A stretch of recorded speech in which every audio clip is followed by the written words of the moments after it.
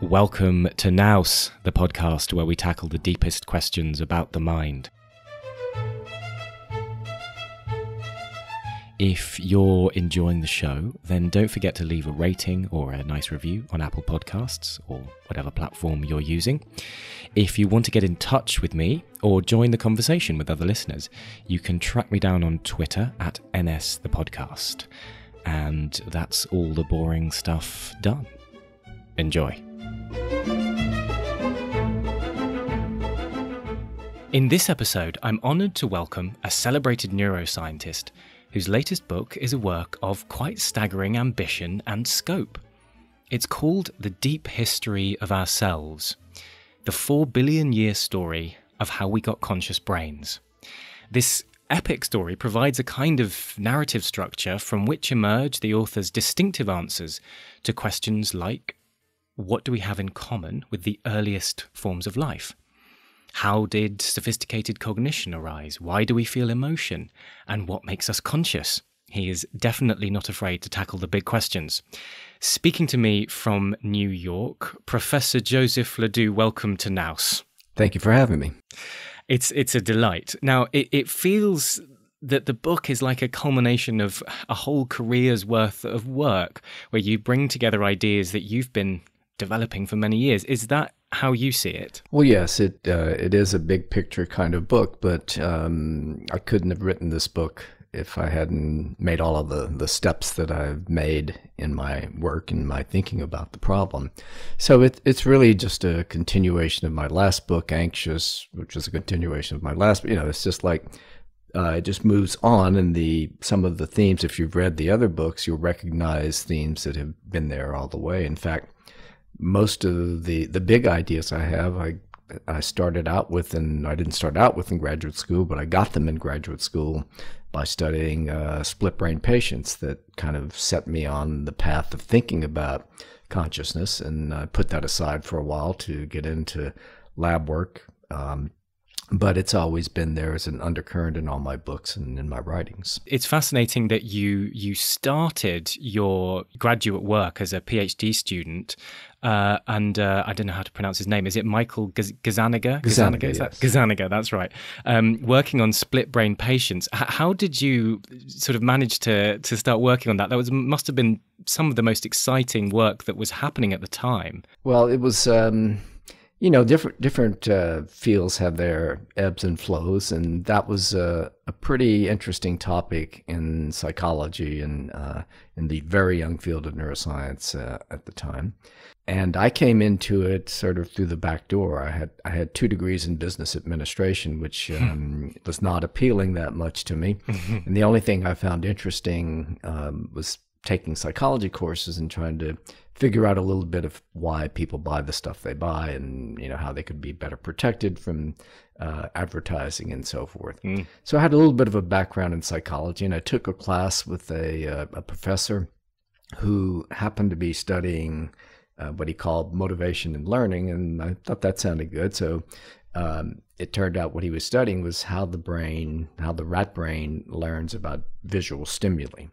And so I worked in his lab a little bit, and I was just totally blown away with the idea that you could even study the brain, having grown up in a small town in Louisiana and not having been exposed to anything like, brain research. I guess a lot of people weren't exposed to brain research back then. But it was an eye-opening experience, and just, I found it obviously fascinating. I think everybody's fascinated with the brain. And back then there was it wasn't a household word. Neuroscience was not something, didn't even exist as a field. That only came along officially in like the early 70s. So anyway, I did a couple of studies with him, and I decided that that's what I wanted to do. I wanted to go to graduate school in that field. And he knew someone at the State University of New York at Stony Brook on Long Island. So I applied there, and I was accepted. I applied to a bunch of other places, but having no background, I wasn't accepted anywhere. So I was fortunate to get in there, and I had no idea what I was going to do. And I just met a graduate student of Mike Gazzaniga's and found out a little bit about that work and decided, whoa, that sounds great. And Mike said, okay, sure, why not join? Fantastic. So what's the sort of overall shape of your career? So you started out, so it was business, then it was learning and memory and motivation, I think you said. Well, that was just a short time. A short time. Yeah.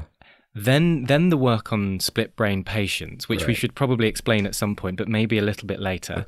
Okay. Because I did an interview with Patricia Churchland recently as well, and she cited the split brain work as something that was a sort of major influence and inspiration to her when she was starting out. And then there was a lot of I don't know how to describe it, more focused, more fundamental work on brain circuits to do with survival and fear in rats, right? That's correct. And then sort of re-emerging back to really big picture stuff with all of that detailed work in the background.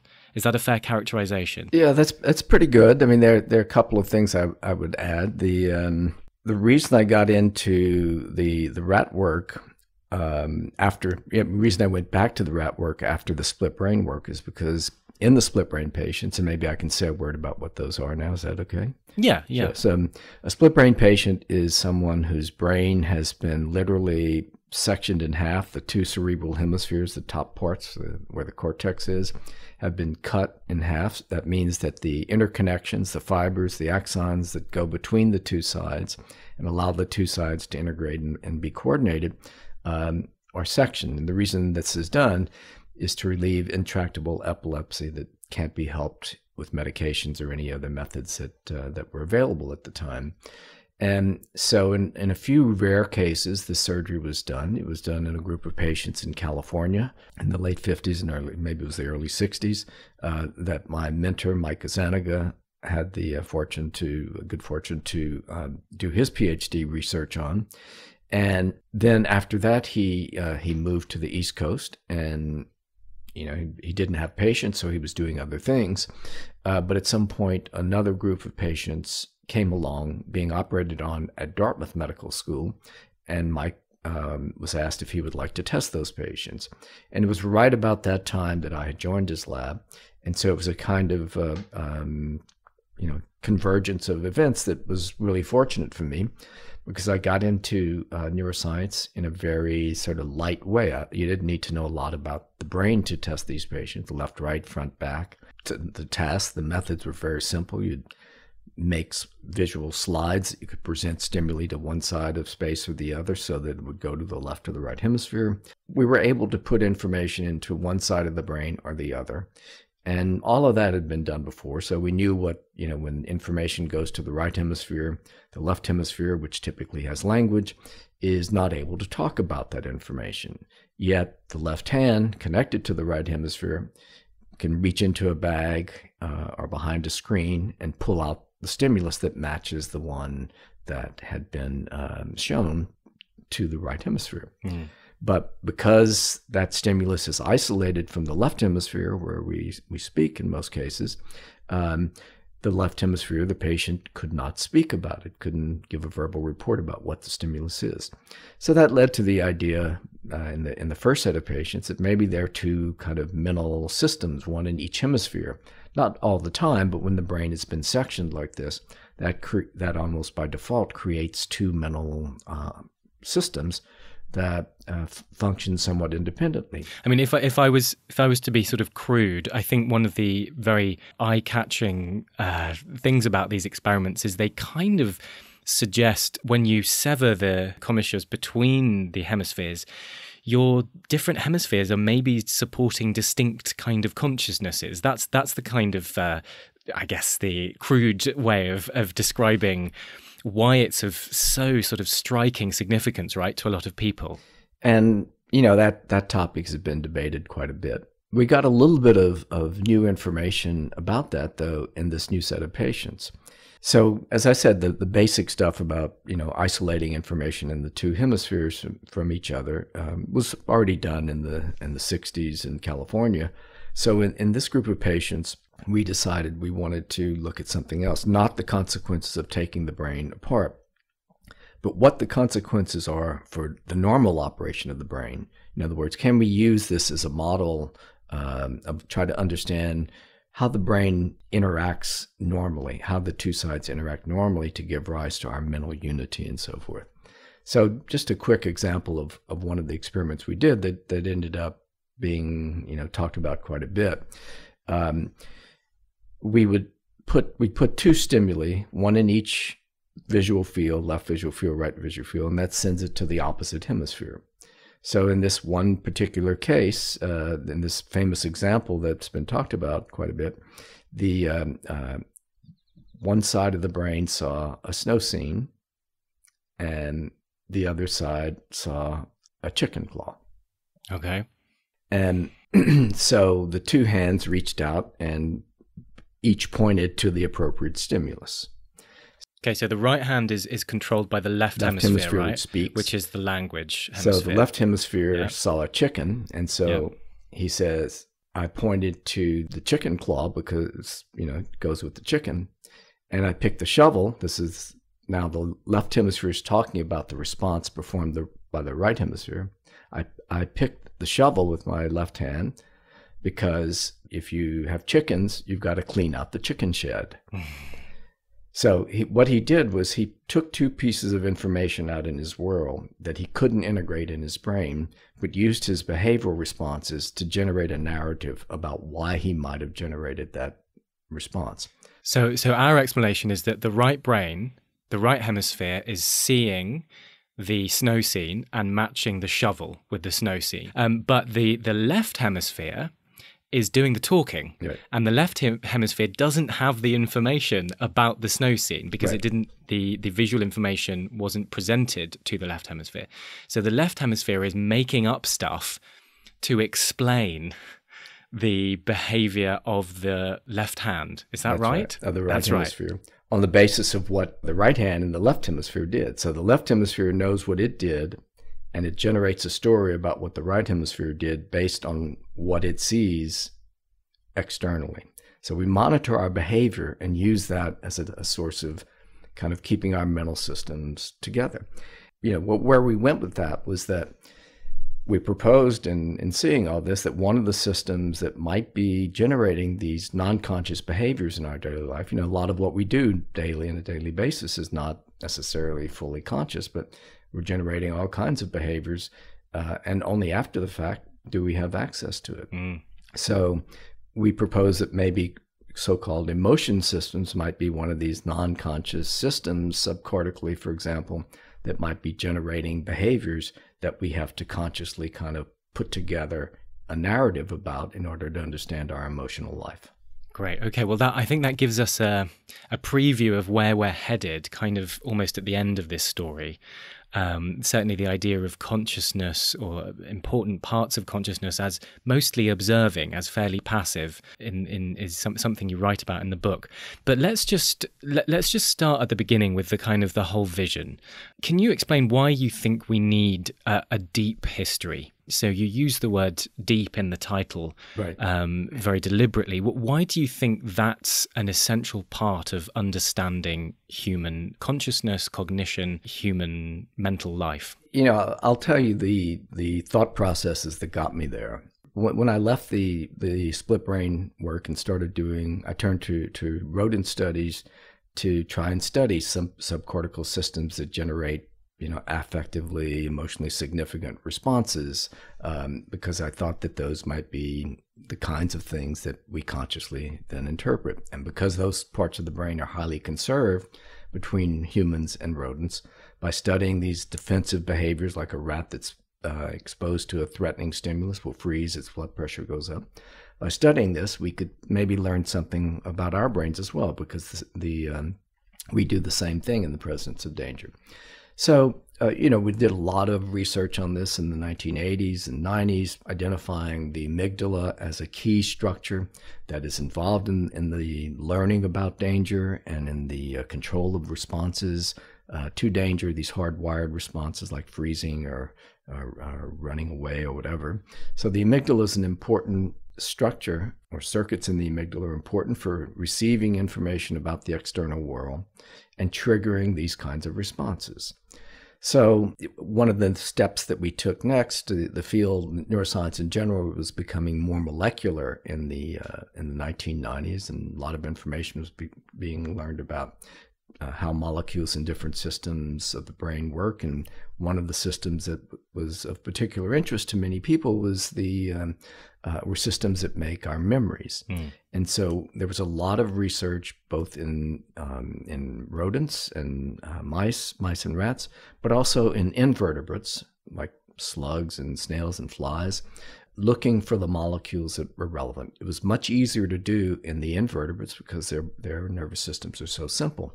And so researchers like Eric Kandel at Columbia University, who received the Nobel Prize for this work on memory molecules, was able to identify a set of molecules, a set of proteins that are very important for the establishment of memories in these invertebrate organisms. The molecules turned out to be the same in many cases as those that were being discovered in invertebrates. So how do flies and slugs get the same molecules in their brain as mammals? And so to answer that question, you have to find, and I really hadn't thought about it much. I just said, okay, it's the same. And somehow it evolved in parallel, but I hadn't asked how that evolved. And I had become friendly with Seth Grant, who was at one point a postdoc in Eric Kandel's lab. But Seth was very interested in the evolution of all of this. And from him, I learned, when I was on sabbatical at Cambridge, I learned a lot about the evolutionary history of these molecules. And what he was able to show is that the ancestor that made all this possible, in other words, the ancestor that is common to invertebrates like flies and bugs and slugs, and the ancestor of mammals, these converge, or these come together or began with an early bilateral organism. So that's, bugs have a bilateral body, left, right, front, back, and vertebrates do as well. So the connection is that there's a very ancient invertebrate that is the origin of both of those lines, both what we typically call invertebrates, but also of the vertebrates. And how ancient are we talking here? We're talking 600 to 700 million years ago. Okay. And so that's before there were really any other animals. So this is called the last common bilateral ancestor. So before that, the only things that existed in the animal kingdom were sponges and jellyfish-like organisms. These didn't have bilateral bodies. So this bilateral organism gave rise to one line that ended up becoming what's called invertebrates, and the other line becoming vertebrates. Now, there are steps in between there that we'll just kind of brush over. But the key difference in the two lines is embryological. In other words, it depends on whether in early life, very early life, whether the embryo, the digestive system in the embryo develops with the mouth as the first opening or the anus as the first opening. The classic invertebrates that we've been talking about have the mouth first pattern, whereas the invertebrates that gave rise to the vertebrates have the anus first pattern. So that is the deep connection to the vertebrates and invertebrates that we mostly share the earth with today. The point is that takes us back, say 600 or 700 million years ago. But then the question is, and Seth pursued this as well, Seth Grant, how does it go further? And so he collected data showing that the same molecules that are underlying a very important mechanism for learning and memory in all these other organisms, the NMDA receptor, N-methyl D-aspartate receptor, which is the plasticity molecule, plasticity receptor in the brain, has components that are present in single-cell protozoa. Wow. So they don't have a nervous system. They don't have any other cell. They're just one cell. And yet they possess some of these kind of precursors to the NMDA receptor. And if you begin to look at where these guys came from, these protozoa, the protozoa belong to a class of organisms called protists. So one class of protists are the protozoa, and they gave rise to animals. Another class, green algae, gave rise to plants, and a third class gave rise to fungi. So three of these protists gave rise to all of the organisms that we inhabit the Earth with now. Astonishing. So there are chemical messengers that our brains depend on that we have in common with organisms that were around, you were talking about 600, 700 million Well, now years we're ago. talking 2 billion. 2 billion. Now we've gone all the way back 2 billion, Yeah. I guess. So you were studying rat brains, then you were starting to look into molecular mechanisms governing the activity and behavior in those brain circuits, and then discovered and realized in your work with Seth Grant that these mechanisms are ancient evolutionarily, and so you were starting to learn more about them by tracing their evolutionary lineage, or were you just did it throw up new insights by understanding that evolutionary context, or was it just a sort of a trail of curiosity of understanding? At that point, it was a trail of curiosity. I wasn't planning to start studying protozoa or anything. But the the interesting thing about it is that they also learn protozoa. They have actually a rich behavioral repertoire. They now, just to be clear, we have protozoa now, don't we? Yes, yeah. That's intestinal parasites are protozoa. A protozoa, yeah. So they're evolutionarily ancient, but they're still around. Yeah, yes. And so they get through their day by detecting danger. They have to incorporate nutrients. They're one cell. They have to balance the fluids and ions in that cell. So, if too much salt comes in, if they don't have the right salt concentration, they either explode or contract. And they also reproduce.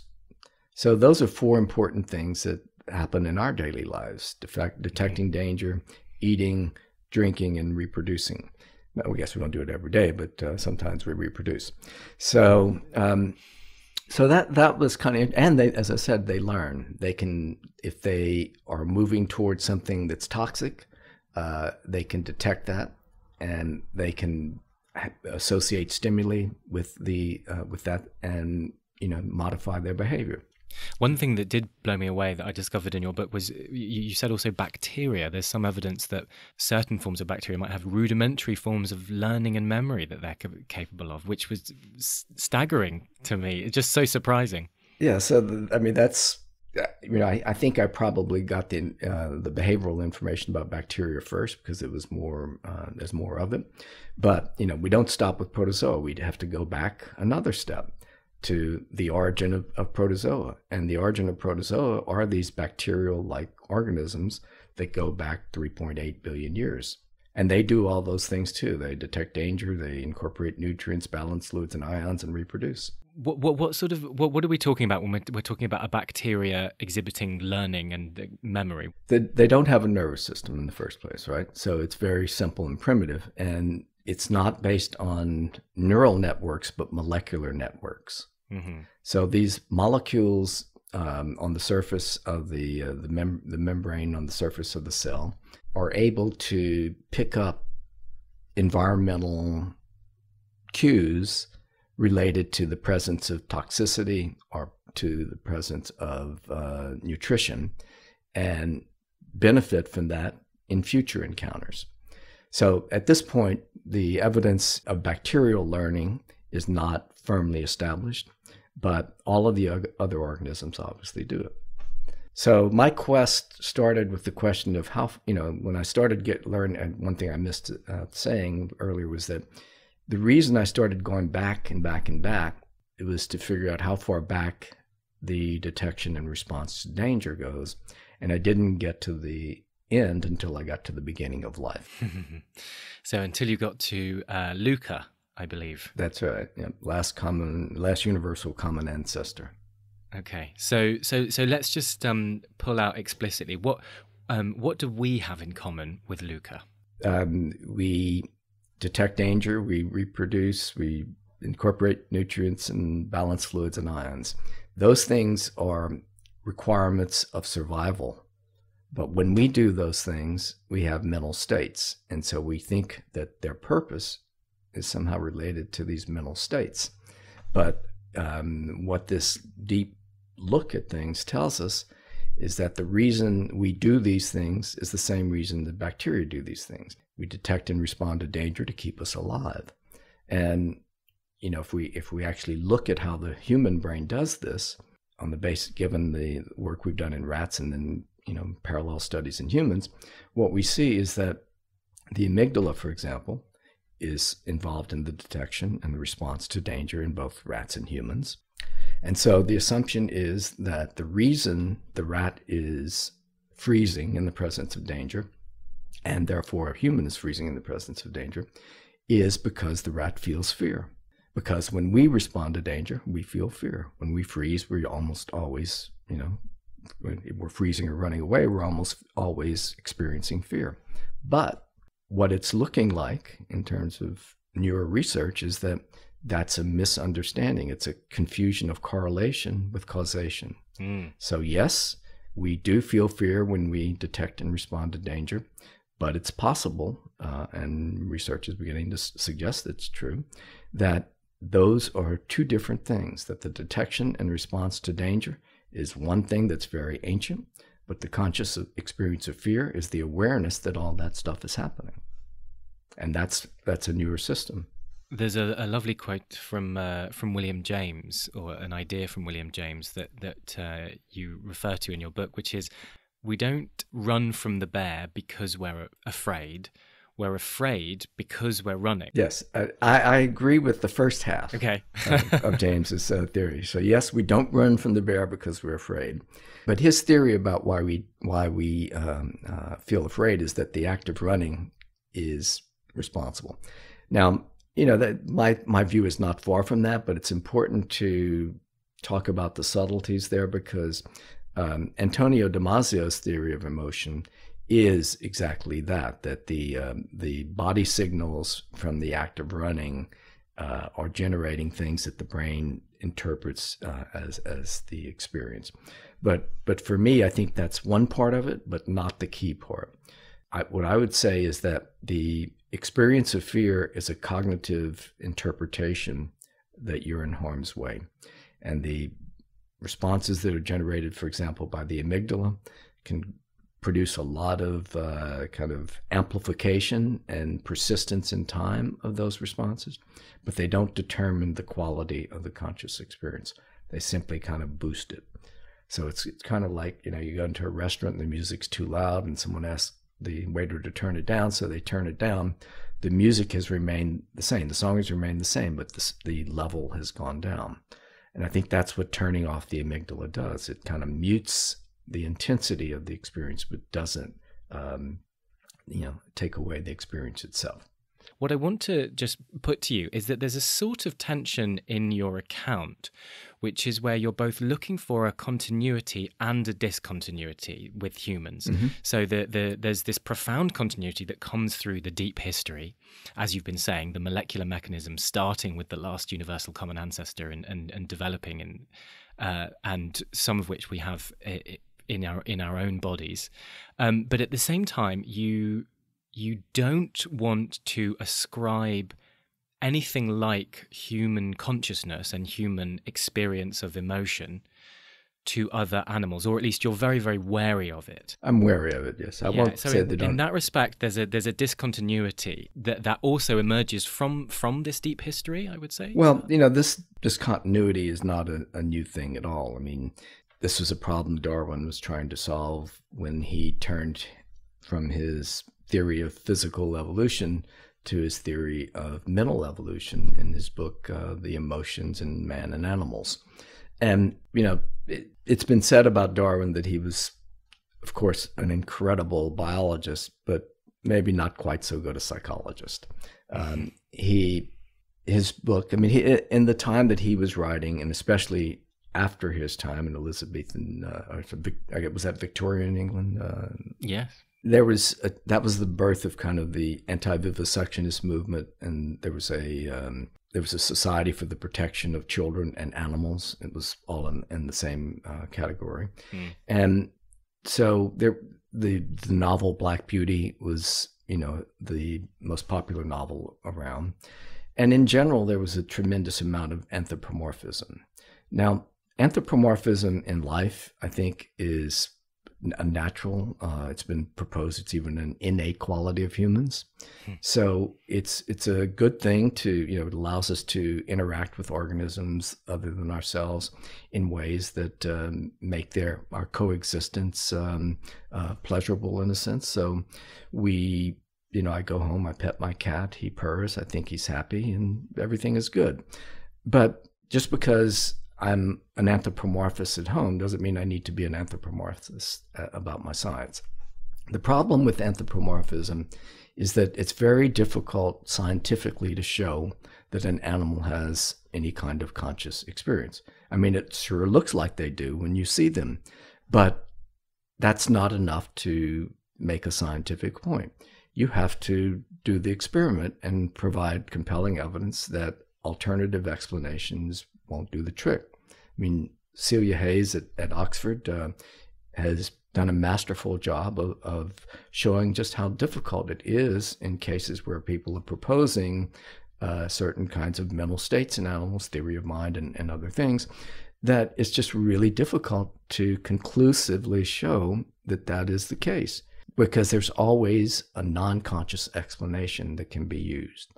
Well, by conscious here, are you talking about cognitive forms of representation? And No. No. Do you mean literally the phenomenal feeling? Exactly. Yeah. So, I mean, even if, let's just say that, okay, all these, hard-nosed scientists that are saying it's difficult to show consciousness in animals, okay, maybe we're correct.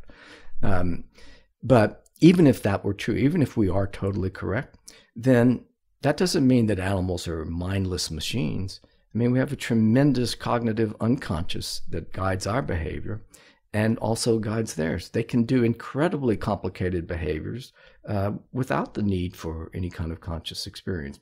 And actually calling upon the question of animal consciousness, for example, in debates about animal welfare, as Marion Dawkins at Oxford has argued very wisely, I think, actually is bad for the animal welfare argument, because it pins animal welfare on a problem that can't be easily solved. And it's better to talk about the needs of the organism rather than to say that they're like people. I pulled out a quote which I think is expressing something that you're talking about. Behavior is not, as we commonly suppose, primarily a tool of the mind. Does that sort of sum up part of what you're saying here? It's a tool of survival. Yeah. And that's what the bacteria and every organism in between has taught us. Now, obviously, there are a gazillion differences between bacterial cells and humans.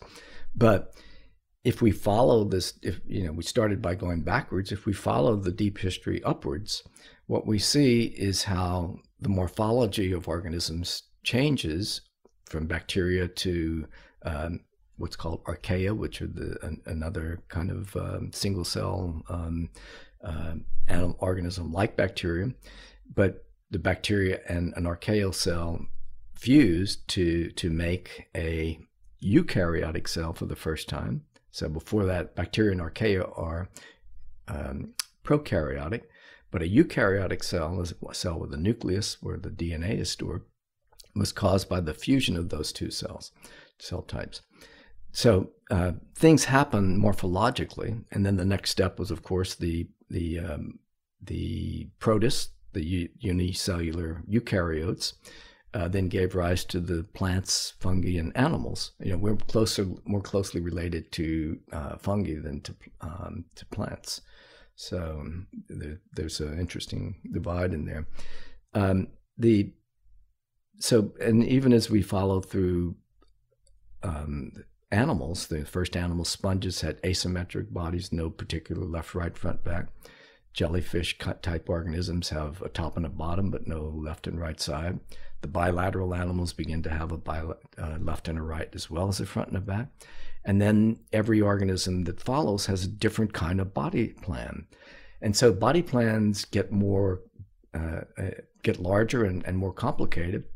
And to manage those kinds of body plans along the way, and in particular with jellyfish-like organisms, nervous systems come into play to allow information in one part of the body to be transmitted rapidly to other parts of the body to control this larger body.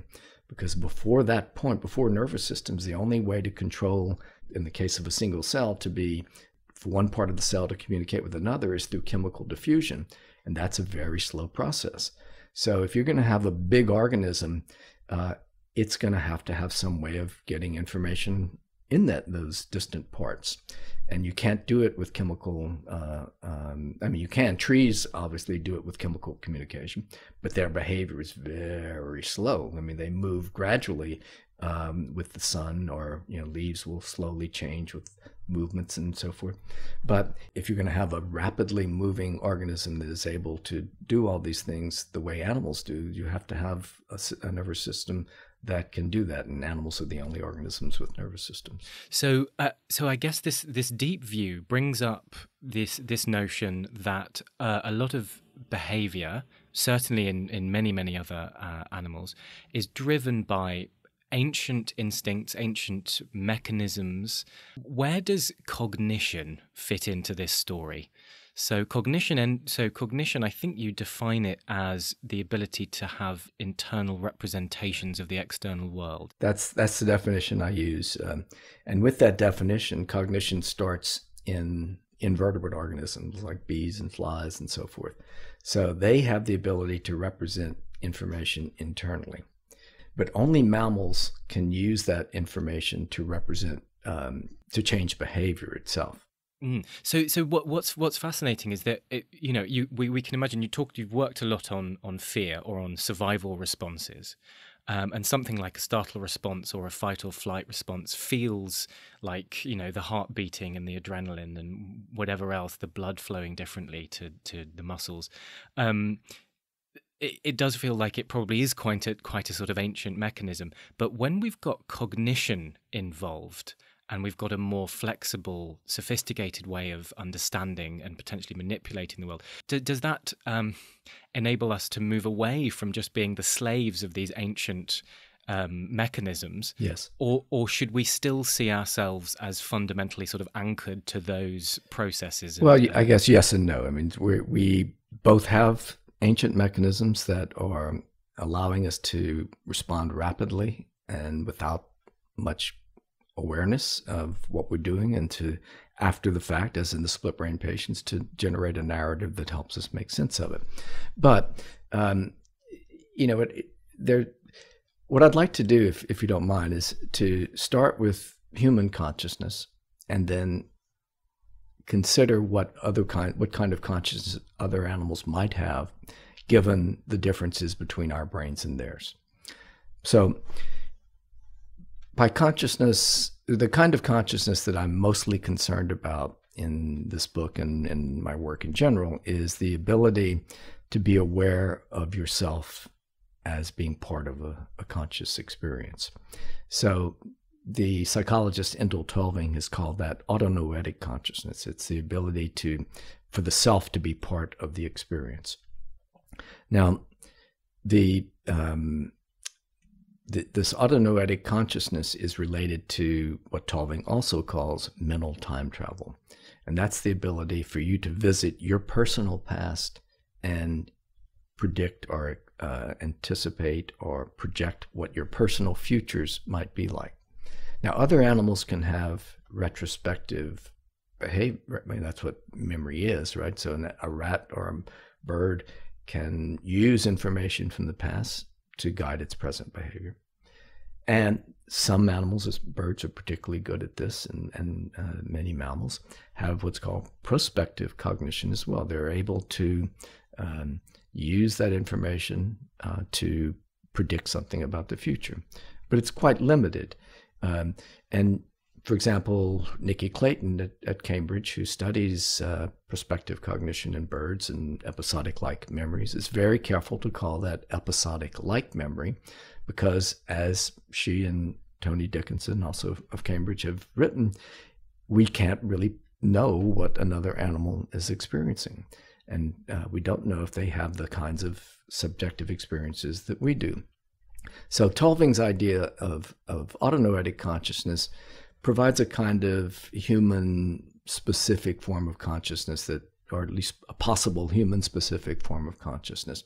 And that involves this subjectivity. Now, the question then is, how does subjectivity come about in the brain? Now, we don't have an answer, but one way to think about it is in terms of what's called the higher order theory of conscious awareness, that David Rosenthal is a major proponent of, and I'm an acolyte in some sense of that. I have my own version of it.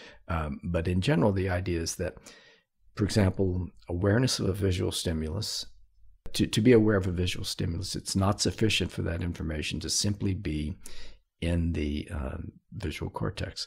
It has to be re-represented by a higher order state. And those higher order states are, in general, thought to be occurring via prefrontal cortex areas. Okay. So I should just jump in because this is in part a philosophy podcast, and I have had philosophers talking about consciousness. This isn't an attempt at this higher order theory of consciousness, and correct me if I'm wrong here, but it's not really an attempt to solve the hard problem. It's almost just an attempt to understand, in part, the neural correlates of consciousness or the cognitive correlates of consciousness. Well, that would be more true of the global workspace theory. Higher order theory is an attempt to get at where the experience itself is coming from, or how the experience itself is coming about. Now, I don't mean to say that this is a done deal. I just think it's a useful point at this time, given what we know, to think about these kinds of states as higher order states. For example, if the amygdala is a kind of first order event, that the way the visual cortex is a first order event in a higher order state, then it provides a kind of raw material upon which to make the experience. Now, I think one of the problems in the science of consciousness right now is that it's all focused on perception. So visual cortex and prefrontal cortex, the debate is, do we need prefrontal cortex to be aware that you were looking at an apple or not? And some say yes and some say no. But our experiences as we go through life are not, apples and dots and lines, the things that are being studied in that work, but of our memories, our emotions, and, the kinds of things we care about in life. And while we're not, so you might say, well, I've said this kind of flippantly sometimes, that once we understand consciousness, we'll get emotions for free. And what I mean by that is, what I propose that there's one mechanism of consciousness in the human brain, and what it's conscious of depends on the inputs that it's getting. So let's say we have this higher order prefrontal network that is getting visual input from the visual cortex, so that then you're aware of what the apple is that you're seeing.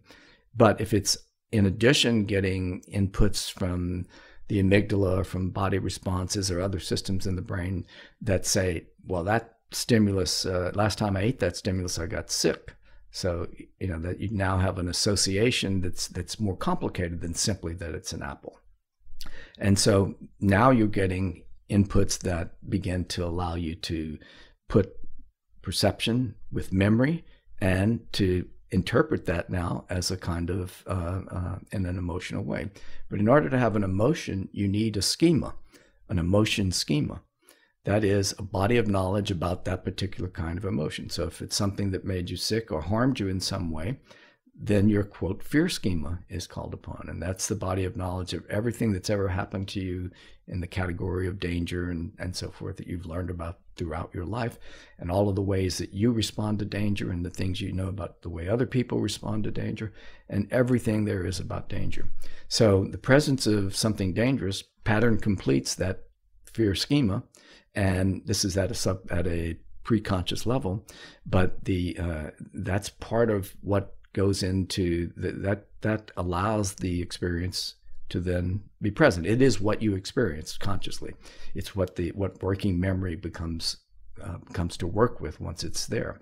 So, but beyond getting that information into the system, we need one more thing to have an emotion. So you can't have an emotion based on perception and memory. and body responses and so forth. What you have to also have is a self in there. So you also need a self schema. And I made a T-shirt called "No Self, No Fear," and that, if you don't know that there's a snake that's going to harm you, you're not afraid. It's about you. Without you being in there, there's no emotion. You have to be part of the emotion. So that's what Tulving's autonoetic consciousness is all about. Where the subjectivity, where your future and past come together, not the past and the future, but your future and your past come together to give rise to your experience. So Steve Fleming at UCL has some data implicating the frontal pole in in subjectivity through his studies of metacognition. And so it's, that's a possible interesting link there. I'm collaborating a lot with a fellow named Hakwon Lau now, who is also a collaborator of Steve Fleming. And Hakwon is one of the top researchers in the study of consciousness and also a higher order proponent. So we're beginning to design some studies to begin to explore how these kinds of dangerous experiences might come into our awareness. And the idea is that basically that awareness, conscious awareness of an emotion involves the stimulus, memory, body signals, brain arousal, amygdala signals, the self. And when all of those things come together into working memory, or working memory being a kind of metaphor for prefrontal cognition, then that's when you begin to have a conscious experience. So it's an assembled state based on a lot of different kinds of information. And without that assembly, you don't have the experience. Okay, so I want to put to you another quote from the book and see how this sort of relates to this higher order theory. So you say, our conscious mind is vain. It believes it is where the psychological action is, but we're more like a driver behind the wheel of a Tesla, where we can take control if needed, but the rest of the time we can think about something else, which is that's all to do with the Tesla having very advanced sort of self-drive capabilities, right? Right. I don't know how familiar people are with that in the UK. I had to look up Tesla's sort of self-driving capacity. How does the higher order theory relate to this idea of conscious mind being largely an observer? Well, in general, the higher order theory is not committed to an agency component at this point. I am. I think that when we, that one of the advantages of having human emotions is that they enter into the kind of conscious state that allows us to make the next step. So, if we look at the trajectory of learning, first you've got reflex conditioning, Pavlovian kinds of conditioning. Then you have instrumental learning and habits. And none of this really requires consciousness. And then there might be another level above that that's called non-conscious deliberation that allows you to do all of that stuff pre-consciously. You don't need consciousness to do many things that we make decisions about and choose. But I think that consciousness has a role. So once we're conscious of something, it allows it brings in the entire, as global workspace theories talk about, the entire cognitive apparatus that is now globally available to make decisions and do things with. So I do think it's important. So in an emotional situation, the presence of fear will cause you to make certain kinds of bias the direction of your behavior beyond the non-conscious stuff that's percolating underneath. And is that enough for free will? You do use the term free will in the book. I use it sparsely, I think. Yeah, I was page 43. I don't know if the page numbers are settled yet. I got an advanced copy, but you do talk about it's this ability of our brains to be consciously aware of their own activities that allows us to experience fear, pleasure, and other emotions, and even to exercise free will in choosing what to do next. I mean, the phrase you just used there was to bias our choices in certain ways, which doesn't sound quite like free will, but I guess nothing ever does. But I'm kind of waffly on free will, but okay. I kind of believe in it personally, but scientifically, I probably shouldn't have said it. Okay. Let's say this human autonoetic self-based consciousness allowing us to have emotions and something like free will, but maybe not quite that, who knows, but the ability to choose what to do intentionally and with experience, conscious experience involved, is dependent upon the frontal pole and maybe other prefrontal areas. There are areas of the frontal pole that are only present in the human brain. So that would be one possible way that the human brain could have something that is not present in other animals. But, we don't have to be committed to that. It's just one possibility to consider. But what about other primates? They don't have this, the frontal pole, or not the same kind we do. The human brain also has molecular and genetic components and neural pathway density across circuits and so forth that is distinct from what's present in other primates. But other primates have a pretty good lateral prefrontal cortex, dorsolateral, ventrolateral prefrontal cortex that has been implicated in working memory in both monkeys and humans. And so they have a prefrontal cortex that might allow them to have what Tulving called noetic consciousness, a kind of awareness of, something is present, but not necessarily that I'm the one that is experiencing that thing that's present. So let's just throw that in. And then what about other mammals and birds and other creatures? Well, let's skip birds for now, but other mammals, they don't have any lateral prefrontal cortex like this. They don't have dorsolateral, they don't have frontal pole.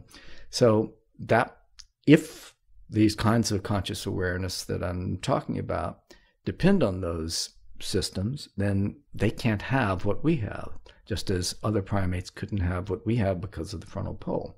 Again, this may all turn out not to be true, but this is the perspective I'm proposing that's worth exploring.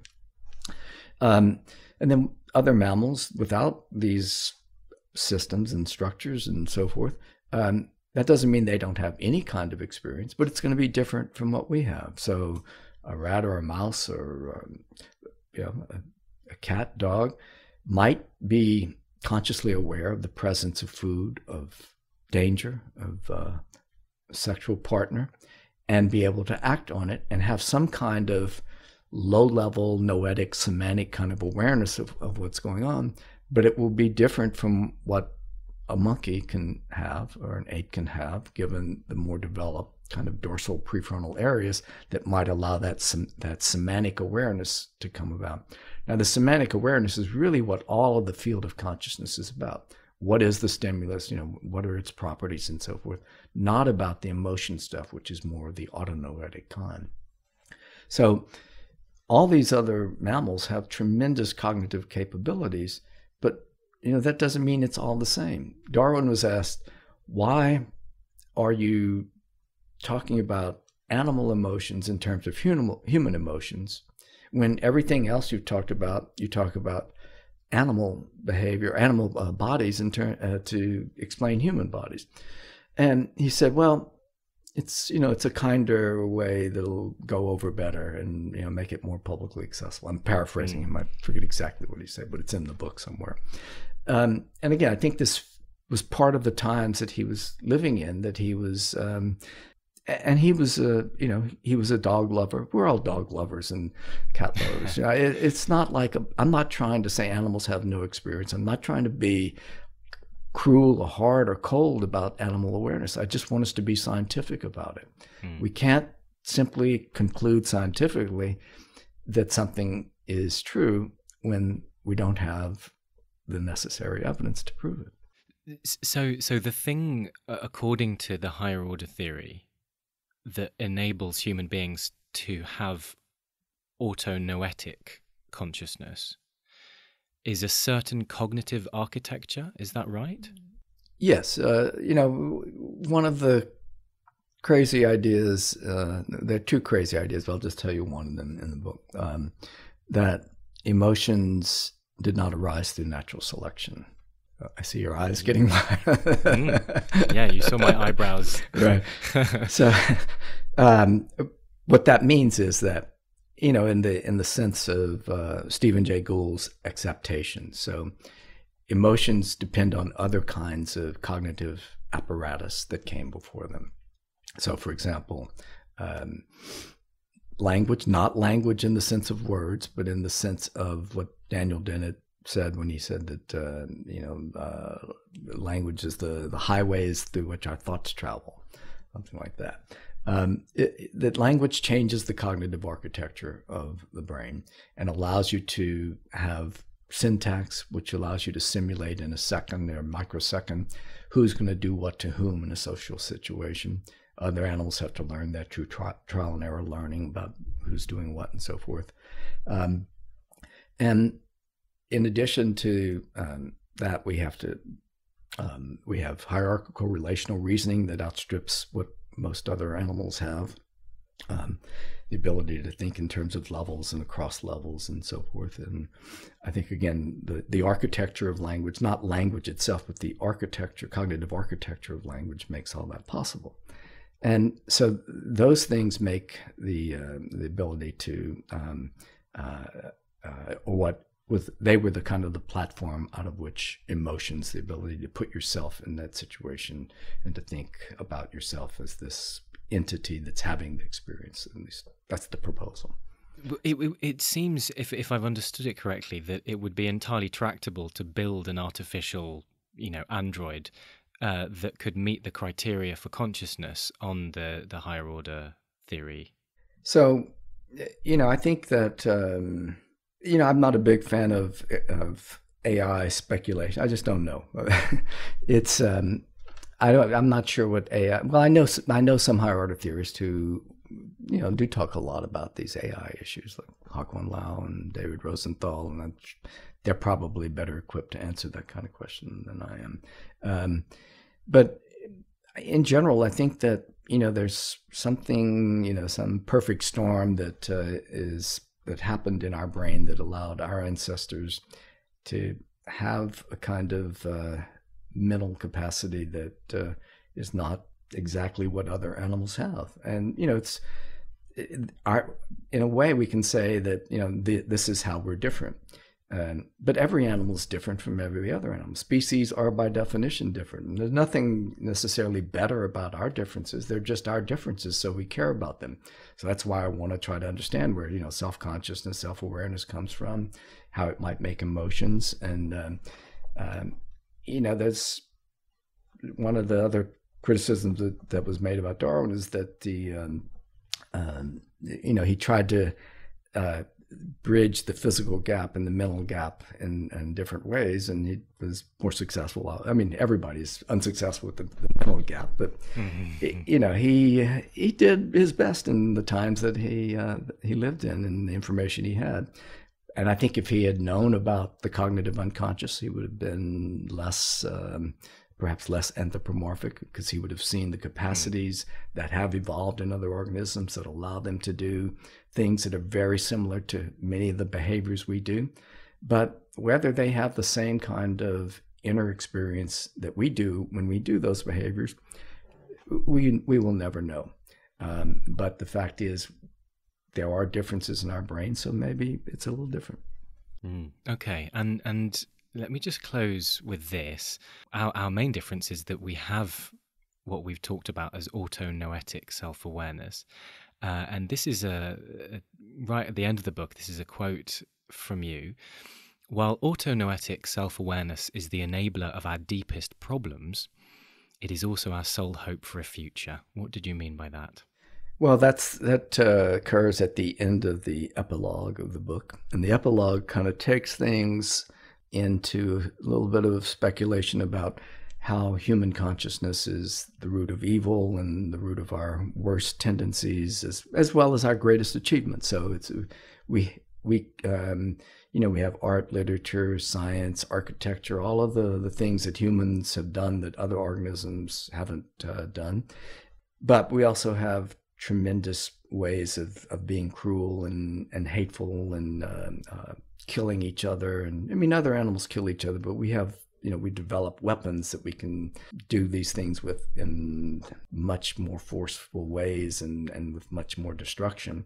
And we're also barreling towards the destruction. People say the destruction of the planet, but there's I think I read an interesting quote on this recently about we're going to mess up the ecosystem with all of the stuff we're doing to the planet, but the Earth, and quoting Len Margulies' famous quote is, the Earth is a tough bitch, and the Earth will survive all of this, but we probably won't be around to see it. Species come and go. I mean, bacteria will make it. That's for sure. Whether big animals like when the dinosaurs disappeared, because all large-bodied, energy-demanding organisms had a hard time during the mass extinction. Tiny little mammals survived, and those tiny mammals are what led to the radiation of the mammals that led to us ultimately. So, we don't know what's coming next, and when we have changed the environment in such drastic ways. I mean, Greenland is melting every day by untold amounts. It's going to change, and it may not be hospitable to us. I don't know if I'm not a climate scientist. I don't know if there's time to change it. I hear a lot of, naysayers about that, and I hope they're wrong. But in order to do something about that, we have to put our minds to it. And without our conscious minds coming to an agreement that we need to do this, we'll end up with more discord and more infighting and more, me versus you and us versus them. And we can't, the Earth is, that as we know it, will not go on if we continue along those lines. And certainly the social and cultural implications are probably pretty drastic as well for what's coming if we keep on this path. Yeah, but our sole hope is our capacity for innovation, for imagination, and for transformation. Yes, absolutely. In consciousness, we must trust. That's Huck One Lau's blog. So. In consciousness, we must trust. Yes, that's a nice way of putting it. Okay, well, thank you so much, Joe. That's a great, ambitious book that you've written, covering 4 billion years of evolution and some of the most profound ideas. So I'll be dwelling on that for a while. Thank you. It's been a lot of fun.